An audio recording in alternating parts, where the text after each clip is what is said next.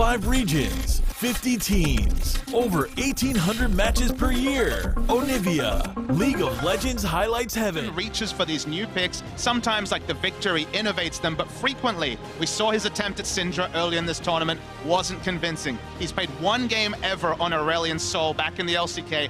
Play. Do they round warp in, or do they walk? Also a gank top side. All right, double size, the flash knockback. Here's the ward up in, the kick as well. Lands the Sonic Wave. That's first blood in for Peanut. Meanwhile, Prey has to do just that. He's running out of health. Clear Love. Ash gonna lose his life. A kill in for Prey. ROX Tigers still not saying die. Finally, the kills come through for Scout. 2-2 overall. But Kuro is not done. Voice of Flight tags Mako. Flash the chase. Oh my goodness. He's gonna try to get some of it, but they're inside the orbit. They're not taking any damage. He finally gets one and gets away with it. Kuro makes it 3-2. ROX Tigers.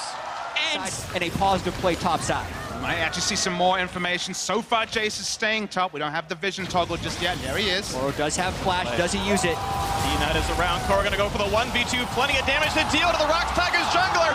And at least he trades it back. That's the actually has gotten a minion kill lead back.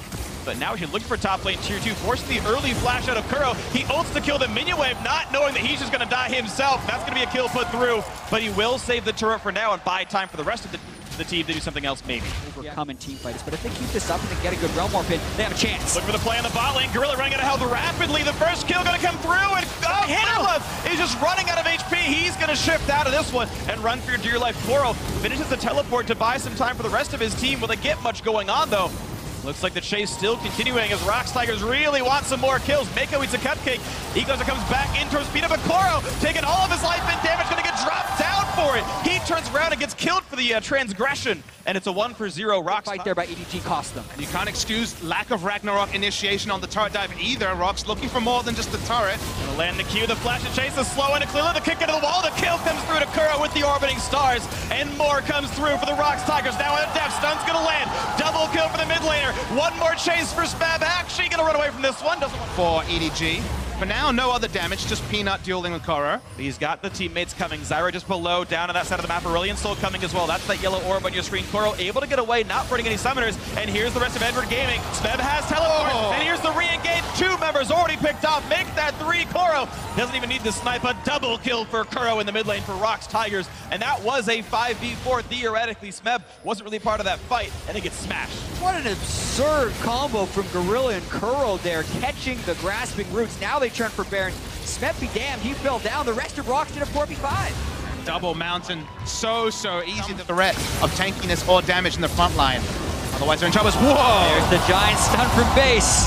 Not gonna land the stun on anybody just yet, but ooh, is Peanut looking for the knockback, but not gonna find it. Maybe overstepping. Jumps to a minion, running out of health pretty rapidly, but they don't quite have the damage output. Egoza buys a little bit more time, and he's not quite gonna burn down. Gorilla gets the kill into Kuro, and now it's Edward Gaming forced to retreat once again. Clear Love slowed down, chased out. Kuro just not gonna be stopped. Finally lets him get away back to his base, but it is a 5v4 that ROX Tigers play. But right now, all the Korean fans can be exceptionally happy at how their team is doing right now. Once again, look at the play on Scout. He is able to dodge some of the skill shots and actually flash away for a few more seconds. Maybe Peanut finds the re-engage. In fact, might just do so. Flash to Q, gets the kill with the kick. Nicely done there by Peanut, turning one in. And the honest Aurelion is still durable enough to make it scary. Clear Love running on the team, getting nothing done for it. Kuro's dominating. A nice ulti by Gorilla, disengages. It's already 2 kills picked up for ROX Tigers with what could be the end game push right now. 35 minutes in, triple Mountain Drake, 5 versus 3 for 40 seconds. Looking now for Nexus turrets, looking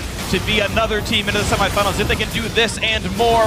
The 3-man defense, Mako not long for this world. Exhaust is not enough. The dive out of the fountain, Peanut nearly loses his life for it. Was able to safeguard back away. The flash to re-engage, looking for a little bit more damage, and it's still only 2 members alive. Edward Gaming will not be able to defend this one. Scout's gonna lose his life for the end of it all. Deft, the last man standing. Nexus falls. ROX Tigers convincingly take down game 1. Welcome back to the big stage, ROX Tigers. They had a 5-game slumber, but 3 games in a row, they've looked like the team that captured everyone's hearts, finally took down an LCK championship, and have finally shown up at Worlds. Exactly. They were feasting on Kuro in the top lane this game. Peanut and Smeb made repeated visits up there. Not to mention, Kuro was also on a strong champion that could have impact in the game and not get pushed into the laning phase. I really loved their draft as well as their play this game because they were shoving almost every single lane, and then when they needed to transition it to the big advantage, they did. And it means so much going forward as well, especially on blue side. When they're on blue side, you're